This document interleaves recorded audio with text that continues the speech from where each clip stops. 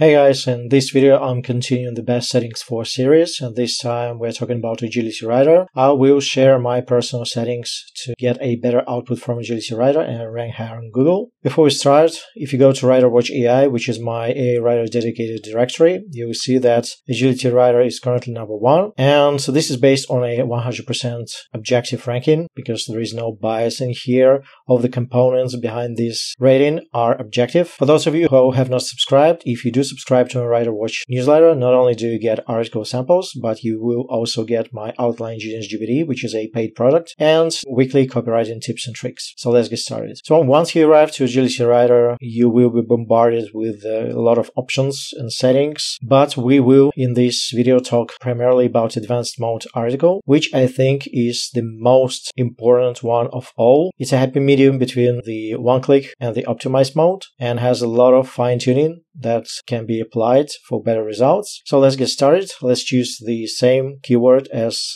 in my SEO writing video, which is, does Agility Writer pass AI detection? Let's get an article title. And as you can see, Agility Writer is guilty of the same problem as SEO writing. It rephrases the main keyword, and I don't like that. So I will default this to the original keyword, does Agility Writer pass AI detection systems? And let's make it in 2024 because we can change it later, no problem. And straight up, what I want to do is go to my projects and choose demo. I have a video on my YouTube channel on how to connect Agility Writer with Neuron Writer, and this is what you have to do to keep benefiting from that integration. So I'm choosing demo. Then you have two options here. You can either create a new query like so, and you hit create, and this will start a new query in Neuron Writer, but I've already done that. So all I need to do is to get this ID here, paste it here, and click on Get Recommendations. As you can see, my keyword window is empty, but after the Get Recommendations, it's now populated with relevant keywords straight from Neuron Writer. Now what I usually do is I apply smart defaults, and you can actually use this as is. Language is American English, article length is auto, which is my preferred setting. It will look at the SERPs to define the word count. Article structure is advanced, standard. And again, what I like about Agility is that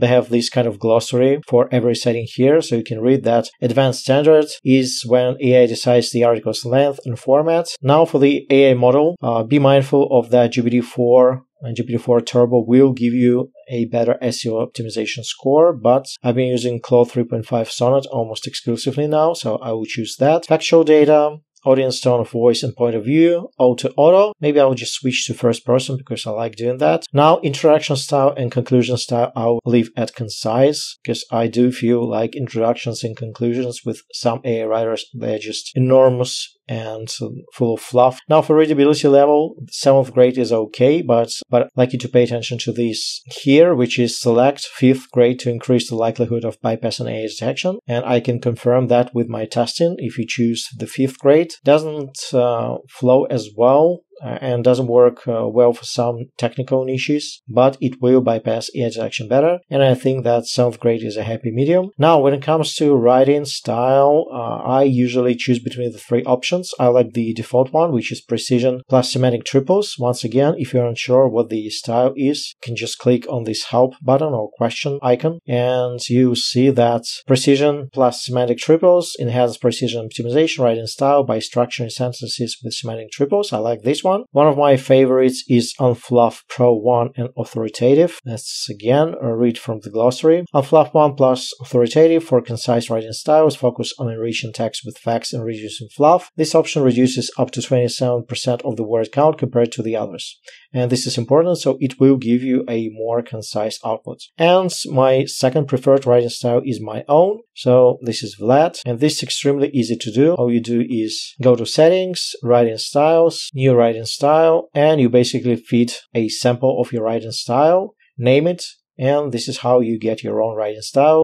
In my case, I just fed one of the YouTube videos that I thought was a pretty good example of how I'm talking in my real life. Okay. Factual data sources, I usually leave this as is. Please enter up to 3 URLs or leave it empty and let the system auto-pick from the top search results. So unless you know for certain that only like 3 URLs from the SERPs address the search intent and the other 7 are irrelevant, choose this option here. Okay, before generating an outline, I usually go to custom instructions, and I'm not interested in custom knowledge. If you're talking about your company or your firm or your own experience, unique research, you should be including some information here. Nor am I interested in writing instructions because some of them are already inbuilt into the custom writing styles. I usually choose the custom outline, and this is very interesting. So you have an instruction type of command that applies to the outline as a whole, like exclude H3 headings, more H2 headings. Then you have a fixed template and a dynamic template. So fixed template, this is, I believe, one of my examples, CanDoc seed bananas. Basically, it will treat bananas as your seed keyword, and if you are writing in bulk, it will substitute bananas to pizzas, bread, pastas, cheese, but it will keep the outline as is.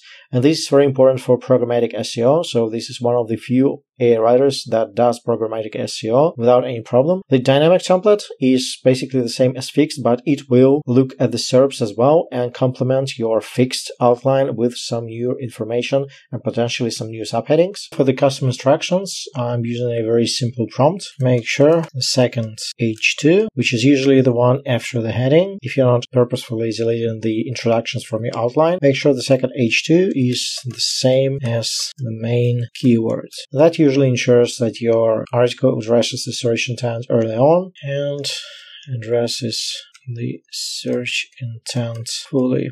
Then I can create my outline finally. Okay, so this is the article outline that I've gotten. As you can see, the second H2 actually addresses the search intent, does the Agility Writer passing detection. Now you have a few options. You can change between different outlines. You can also watch my SEO writing best settings for SEO writing video and challenge this outline using the O1 preview. But I find that with the Agility Writer, the outlines are pretty good because they are already a combination of the SERPs and the AI prompts. Next up, advanced settings. I usually leave YouTube videos in, and then shoutout posts, you can choose that. This is where the syndication takes place, similar to SEO writing.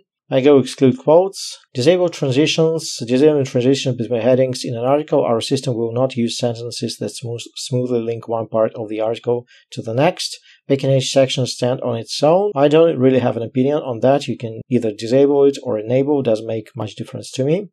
I for sure use internal links and authority links. I don't do FAQs for the same reason I explained in my SEO writing video. I do choose negative terms because they make the AI detection better, and key takeaways, I always leave them in. So let's just paste in some of the internal links.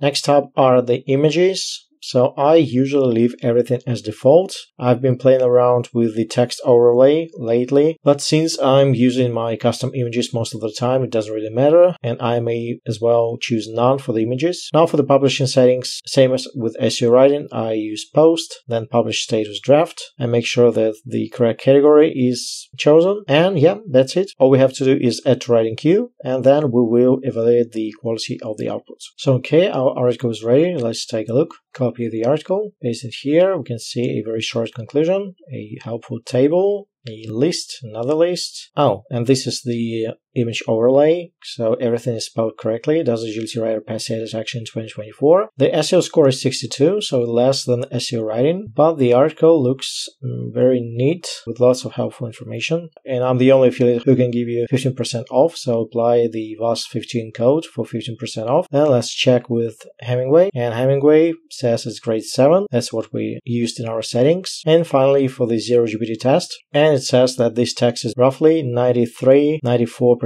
human, and this may be something to do with my custom style that I chose. The writing style that I chose was based on my personal YouTube channel. And once again, before we go check out writerwatch.ai, join the newsletter, check out the reviews, play around with the features. This is the only directory that allows you to sort by a feature. And yeah, hope this was helpful. I love you guys, I appreciate you guys, and I'll see you next time.